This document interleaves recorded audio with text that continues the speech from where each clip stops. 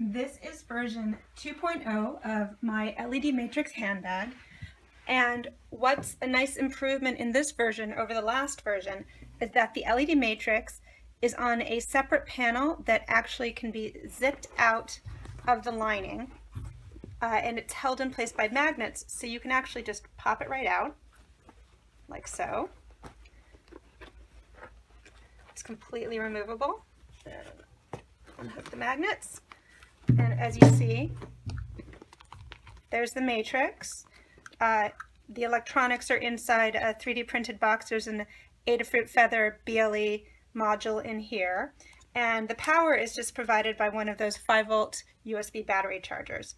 And because it's held in place by magnets, it's really easy to put back. Or you could sew a separate handbag or any kind of garment and reuse the same matrix. But I'll show you how easy it is to put it back. You just pop it right back in the zipper interior, get the magnets to line up, and snap them back in place. And voila, there you have it.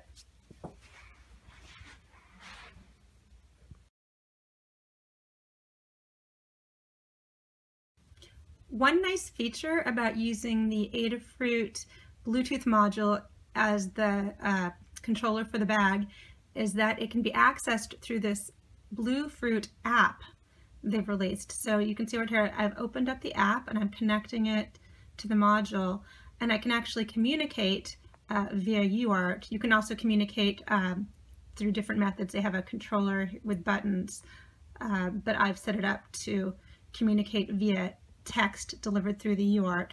So if I type in commands, and I've programmed it to accept commands beginning with exclamation points.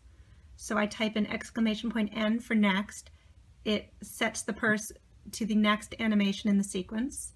And there's several animations. I can cycle through them by typing in !N several times.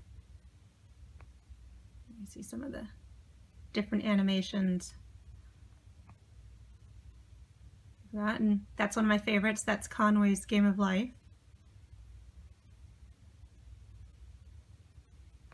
All right, and more animations.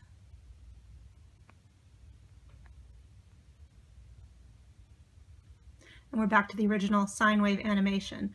Another thing I can do is set the brightness with the command beginning with !B for brightness and a number from 1 to 255. So if I set the brightness to 10, it should get a lot dimmer. You see that it did. And I'll set it back to 100. Oops. To get it where it was. Be 100. And we can also change the color palette. There are several different color palettes pre-programmed in there. If I type in the command !PAL, it'll switch to a different color palette. You can see that one is a palette of mostly reds. Oops. I can do a different palette. Put some yellows and greens in there.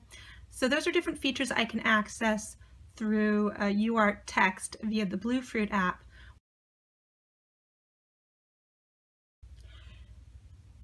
In addition to sending commands to the handbag through the Bluefruit app, it can also take text via the UART feed, which is programmed to get displayed directly on the LED matrix.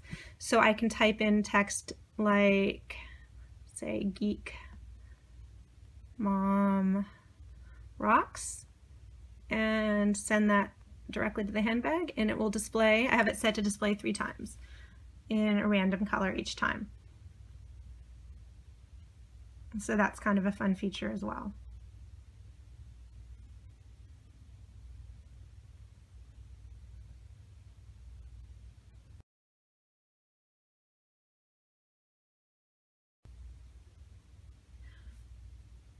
One final feature of the Adafruit Bluefruit app that's really nice is the ability to connect to an MQTT feed. I have my own Mosquito server running on a Raspberry Pi, which has an MQTT feed, and I have it set up so that if anybody tweets with a hashtag #TwitterBag, it actually sends the contents of the tweet out via an MQTT message to a particular topic. And I can actually subscribe to that topic in the Bluefruit app through this icon at the top of the Bluefruit app. So here's the my MQTT server, and it subscribes to a particular topic right there. And we can actually demonstrate it. If I go to my Twitter feed here and write a new tweet, let's call it "Hi there," and add the hashtag TwitterBag. Ignore that notification that just popped up. TwitterBag, and tweet it out. It may take a second, but the text of the tweet should actually show up as a UART message and get displayed on the handbag, and there it is.